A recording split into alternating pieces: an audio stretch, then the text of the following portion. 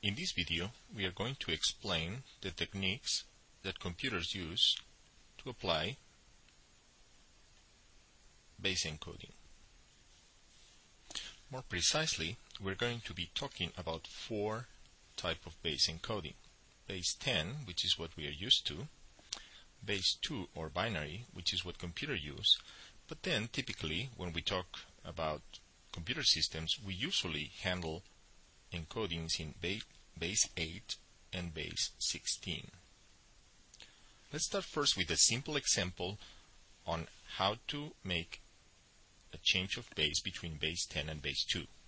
Let's take the number 326. 326 is a number represented in base 10. How do we translate this number between base 10 and base 2? The technique is called successive divisions. So what you do is you keep dividing it by 2 repeatedly.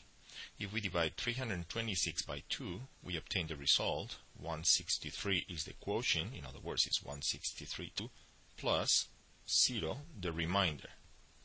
This remainder here is very important because it's going to be a bit of the result. More precisely, it's going to be the least significant bit of the result. So what we do is now this new number, 163, we keep dividing it by 2. 163 divided by 2 is 81 times 2, but in this case plus 1. We take 81 divided by 2, and it's 40 times 2 plus 1. Again, this value over here is the quotient, but the one we care about is this remainder that keeps appearing as we perform the successive divisions. If we keep dividing, 40 divided by 2 is equal to 20 times 2 plus 1. 20 divided by 2 is 10 times 2. Sorry, mistake. There is a 0 here. 10 times 2 plus 0. 10 divided by 2 is 5 times 2 plus 0. Now 5 divided by 2 is 2 times 2 plus 1. We have 1 as a remainder. And here is when we finish the procedure, because 2 divided by 2 is equal to 1 times 2 plus 0. And 1 divided by 2 is 0 times 2 plus 1. So again, the important result here with these successive divisions, which by the way will always reach a 0 here, is that we obtain a series of remainders. And this is precisely the sequence of bits that is going to encode the number 326 in base 10 into binary. The thing to remember though is that the order in which we obtain these remainders is from least significant bit to most significant bit. And therefore, the number has to be written as starting from the bottom all the way to the top. So 326 in base 10 is 1 0 1 0 0 0 1 1 0 in base 2.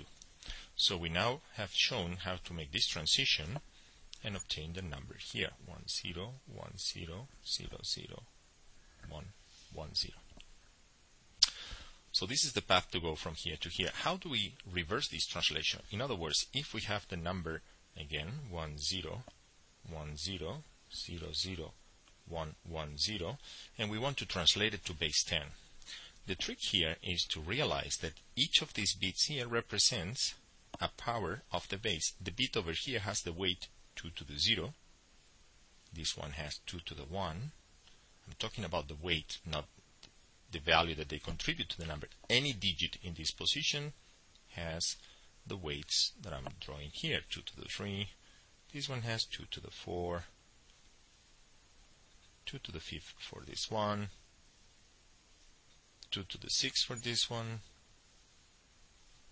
2 to the 7 for this one. And 2 to the 8. Now the trick here is, if this bit is 0, even though it has the weight 2 to the 0, it doesn't count because we have to multiply this weight times the digit. So the trick is only consider those digits that have value 1 and take them into account.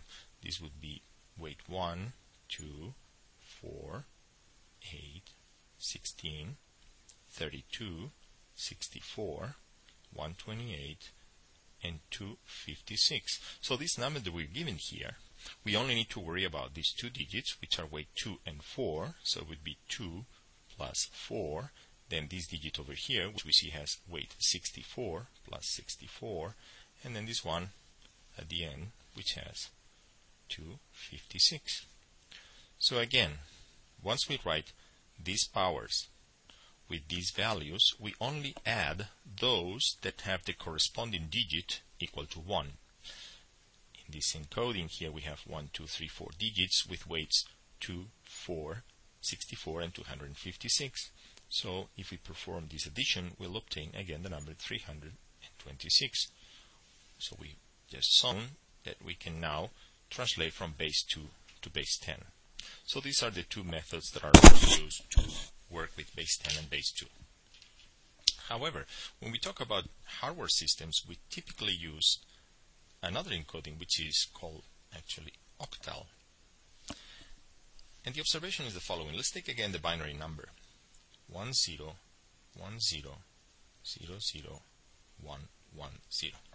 If we wanted to translate this to base 8 directly from base 2, we could apply a technique similar to the one I've shown here, which is perform successive divisions by the new base. In this case would be 8. However, binary numbers have this property that if I remove this digit here, the least significant bit, and consider this one as the quotient, this would be the equivalent of dividing by 2. If I divide by 2, I can ignore this as the remainder, and this would be the quotient. Dividing by 4 is actually the same, but taking these two bits as the remainder, and these bits over here would be the quotient. And if I take 3 bits from the least significant, remember always from the least significant bit, then this is the equivalent as divide by 8. And divide by 8 is precisely what we need to do to move from base 2 to base 8. So if I take this sequence of bits in base 2 and I want to move to base 8, I have to perform successive divisions. But successive divisions means that I take these 3 digits over here. This is the remainder of my first division. Now if you look at these 3 digits, it's 0, 1, 1. If I look at 0, 1, 1 here, this binary number would be obtained by taking 2 plus 4. This is number 6. So I can rewrite this as number 6. And these bits over here are the remaining quotient. If I divide by 8 again, then I take another 3 bits. This would be the quotient, my new quotient. I'm doing exactly the same as we did here, successive divisions. Now this division produces this quotient and this remainder, but this remainder is number 0. And these 3 bits here is the new quotient. If I divide it by 8 again, they will make the entire remainder. And as we can see, 101 would be the binary number that corresponds when I add a 1, not a 2, and a 4. 4 plus 1 is 5. So there we have it. 506 in base 8 is the same as 1010001110 in base 2, and itself is equal to 326 in base 10. So we can write here this result, 506. Typically, when we handle these 4 bases, the way to distinguish an octal number from a base 10 number is by writing it with the prefix 0. So we would write 0506, and this 0 over here would tell us that we're talking about a number represented in octal. Now suppose that I want to take the same number, 1010001110, and now I want to perform successive divisions by 16. This would be equally trivial. Instead of taking 3 least significant bits as the remainder and the other bits as the quotient, since I'm dividing by 16, the trick is to take these 4 bits and make it a remainder. Now dividing by 16 successively would be the equivalent of translating a number from base 2 to base 16. The problem with base 16 is that we don't have enough digits, right? We only have 10 digits from 0 to 9.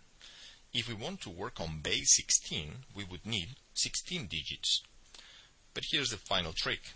What we do is we use the 10 digits and then we add A, B, C, D, E, and F as the 6 remaining digits we need to work with a base with 16 symbols, 16 digits. So now it's as if we were counting, and instead of counting from 0 to 9 and then 10, we count from 0 to 9, then after 9 is A, B, C, D, E, F, and then after F, we would go to number 10.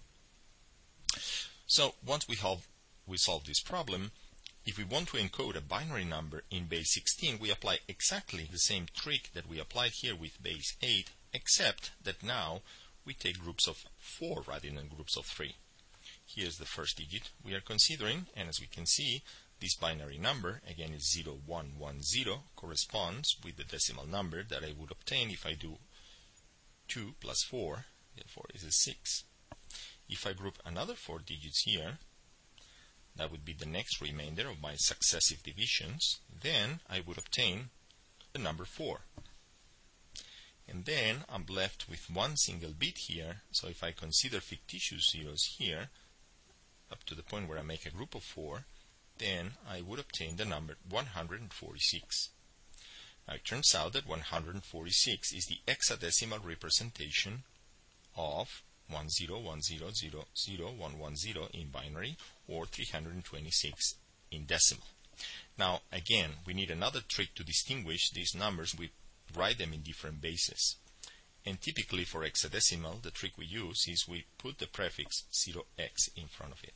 So 0x146 with this trick corresponds to the hexadecimal or base 16 representation of 1010000110.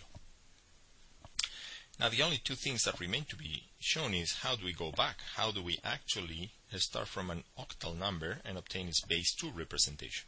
But this is trivial because if we are given 0506, we know that it has a 0 in the left, therefore is octal representation, and what we do is simply translate each one of the digits in its corresponding 3-bit binary representation. So the number 5 in binary is obviously 101. The number 0 is 30000. Remember, always 3 digits for octal conversion. And then number 6, we know, is 110. So we expand digit to 3 bits. And therefore we have shown how to make this translation. Now this is for octal. For hexadecimal, the trick is exactly the same. If we are given the number 0x146, what we do is expand this digit to 4 bits. In this case would be 0001. Number 4 would be 0100, and number 6 would be 0110. So what we're doing here is expand digit to 4 bits. And that way we have shown how to translate hexadecimal to binary. Now one final comment. Why do we use octal or hexadecimal? These two bases are very convenient because they can be used as an abbreviation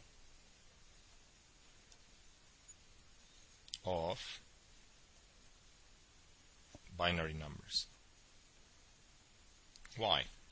Because if I am given a very long binary number, instead of writing all the binary digits, it could be very long, what I can do directly is I group them in groups of 4, and immediately I write my number in hexadecimal.